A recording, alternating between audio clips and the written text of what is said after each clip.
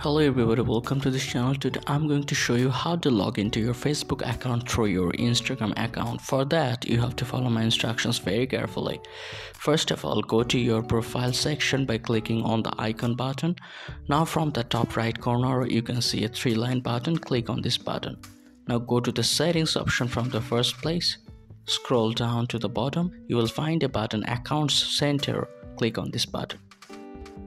Now at the third option you can see logging in with accounts. Click on this button. Now you have to just select allow all accounts to log into each other, but before that go back and go to the account section.